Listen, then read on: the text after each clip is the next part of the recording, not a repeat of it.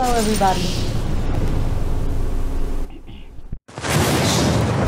Hey guys, this is the students of Kasumi, and I just wanted to quickly inform everyone that apparently, from what I've heard, in certain events in Shinobi Strikers, you can use characters that you haven't unlocked yet.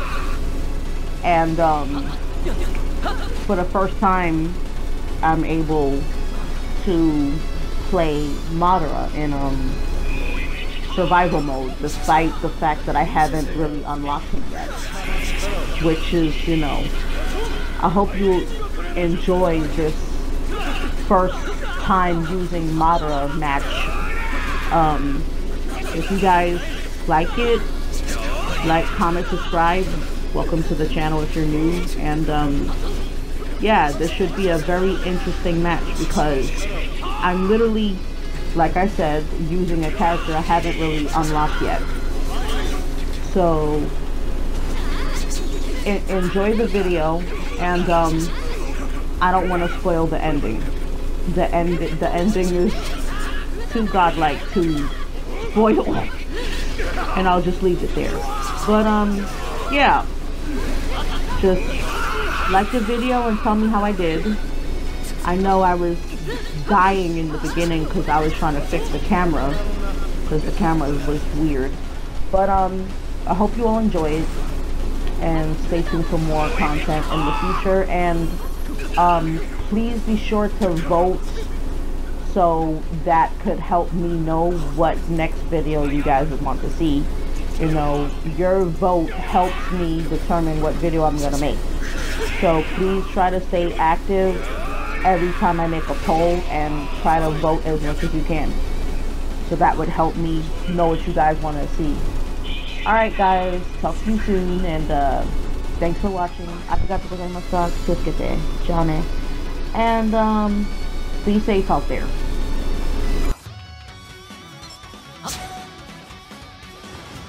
見せてやろう。打ち判断したね。後期。残酷にしてやる。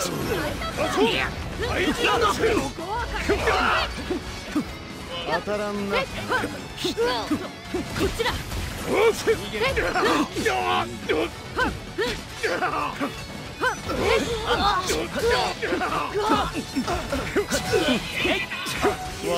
終わらせ。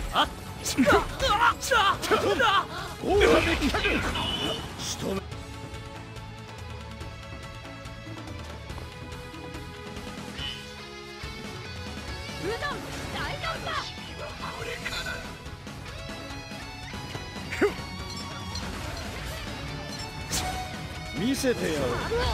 内派の力を。カソン愛人隠れの術。決める。遅い。ワイトパス。終わらせてやろう。一気に決めてやろう。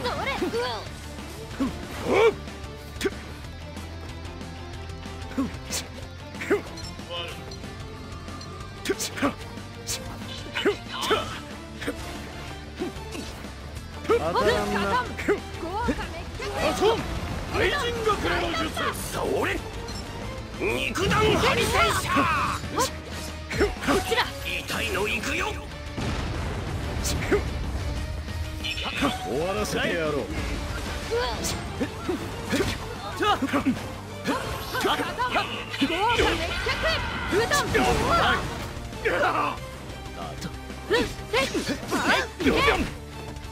ライトカス。これを使う時が来ると。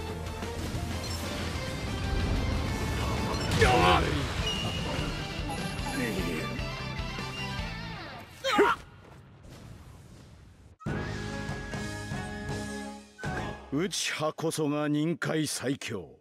誰も止めることはできん。